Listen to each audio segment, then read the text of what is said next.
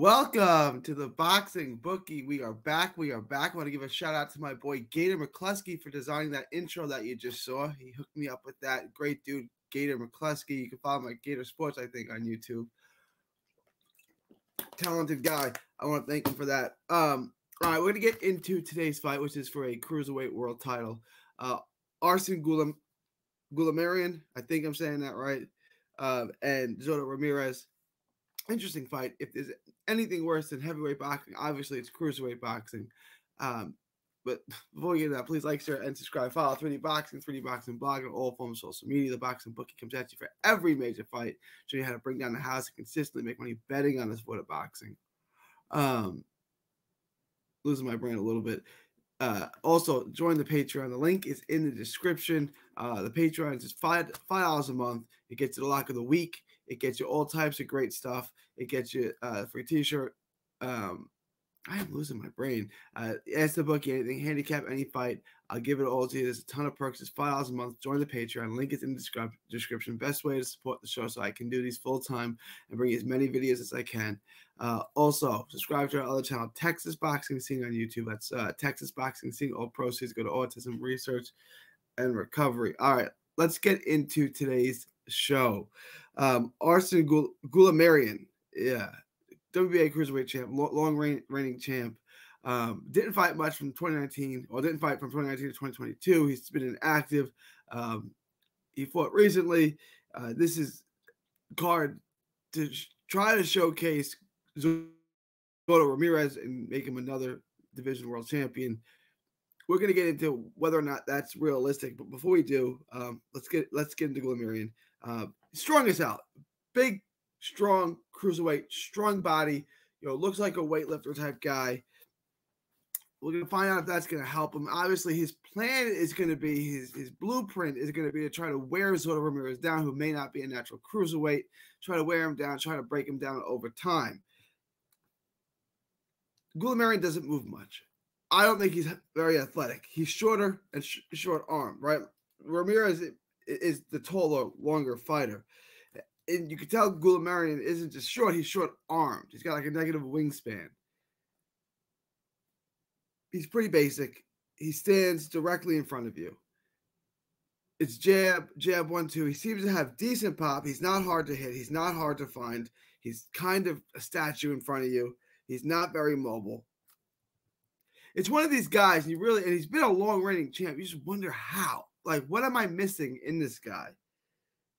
Throws a nice 1-2. Like, he's basic 1-2, moves in, moves out, walks you backwards. He's physically strong.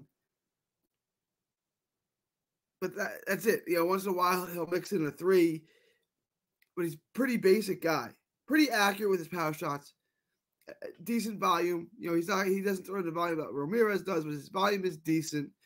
He can win rounds with that. I can see him winning rounds. His power is okay. I don't think he's not devastating or anything like that. He fights on the inside mostly. It's where he wants to be. He throws a lot of things wide. I'd rather just straight, but he throws a lot wide. I don't love it. He wants to be toe-to-toe. We're going to find out if he can do that and how Ramirez is going to respond to that. Good uppercut, good work on the inside. I just wish everything was straight. So much is he's going to be easy to hit. How's Ramirez's power going to be? We're going to start getting answers to questions about Ramirez as a cruiserweight.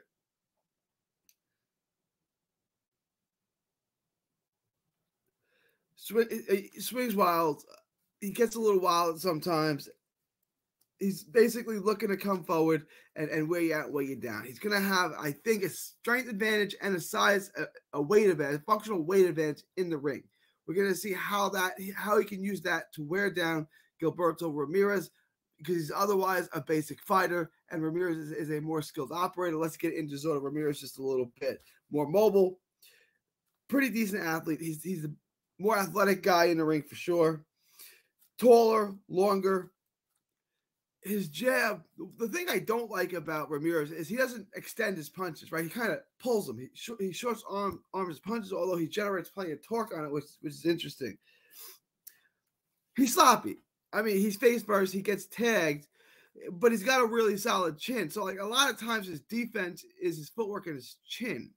He moves well, he pivots well, but he's just there to be hit. It's just a lot of times he's hands down, chin up, and it's just easy to be hit.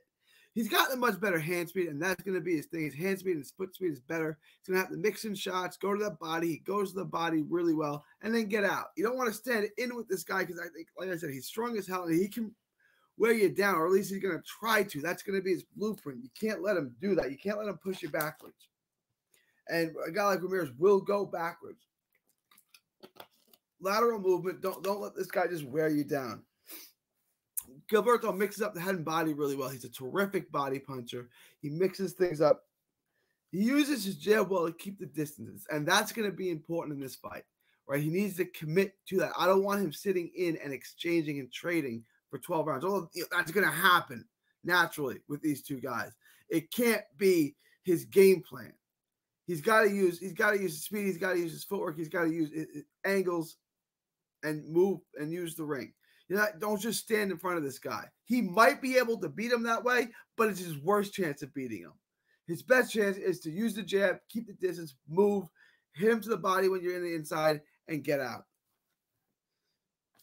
Great pop, specifically in his left hand. Really, really good pop in his left hand. He's accurate with his power shots. He can control the distance, and that's where it's going to come down to. This is going to be a battle of terrain. And Ramirez keep him at bay, and can Goulamirian get on the inside? And we talked about having a straight, totally straight, hit him in the chest, hit him in the body, keep him at bay. Really is what Zordo has to do. Now let's take a look at the odds. Let's see how we're going to make money on this fight. This is a pretty good fight to make money on. All right.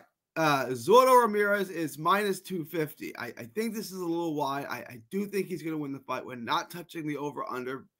If we were, I'd probably take the under. I think someone's getting knocked out in this fight, but we're going to leave that alone. We're just going to take Ramirez on the money line, minus 250, a one-times bet.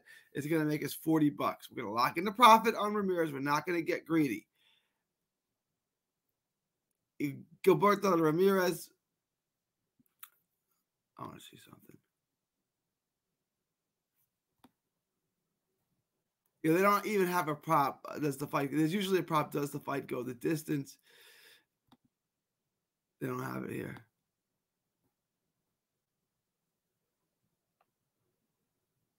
Which is good because I would.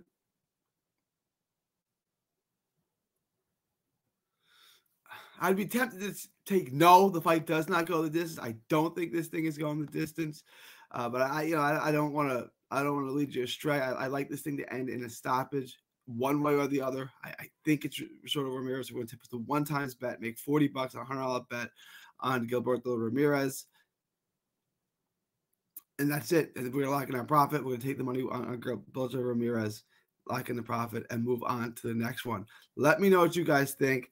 I'll leave your thoughts, comments below. Remember to join the Patreon. The link is in the description. $5 a month gets you lock of the week. Ask the bookie anything, handicap any single fight for you. Just let me know. This is going to be my last show of the week. I am going to Arizona for the Oscar Valdez card. So I will be at that. Other than that, join the Patreon, like and subscribe. It's March 28th, 2024 from Texas to the world. Thank you, and God bless. Don't miss a tweet, post, story, or video. 3D Boxing is on Twitter, Instagram, and Facebook. Hit the subscribe button now to stay inside the ring.